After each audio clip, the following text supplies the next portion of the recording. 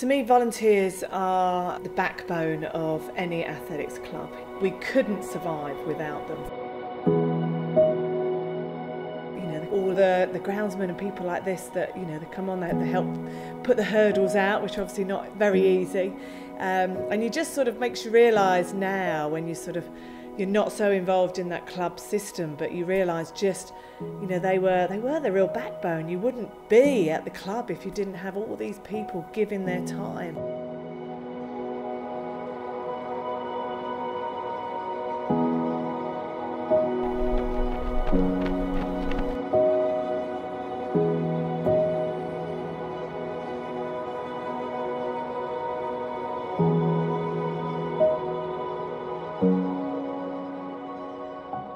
Hi, my name's Danny Craze. I'm a Paralympic gold medalist and most importantly, proud Essex boy.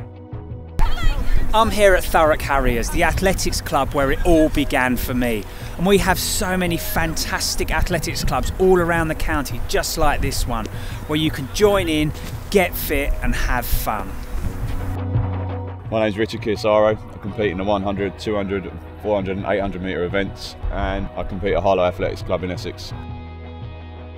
I'm an ambassador for Active Essex, and without their support I wouldn't have been able to do the stuff that I've been doing over the past few years. And All Ability and Harlow Athletics Club also helped fund the track and some equipment for us. My name is Paul Molyneux. I'm a captain in the British Army.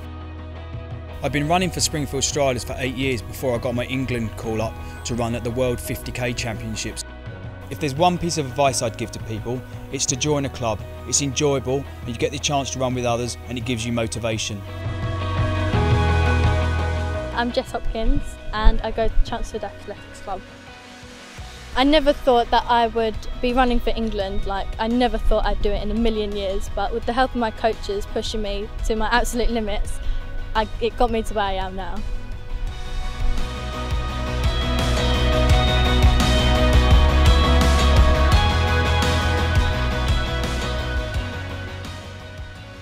Yeah, there was hard nights when, it was pouring with rain or, you hadn't done a particularly good training session. But, I was very lucky that I had all my coaches I had at that young age. They just kept saying to me, always remember it's about when you go out and race, and it makes it easy at that other end when you race. And I think those days when you don't want to go, you just remind yourself, if I don't do that training session, then I might not run as well, when the summer comes. And, and I really wanted to develop my thing. I wanted to see how good I was getting. So just remind yourself sometimes why you're actually doing it.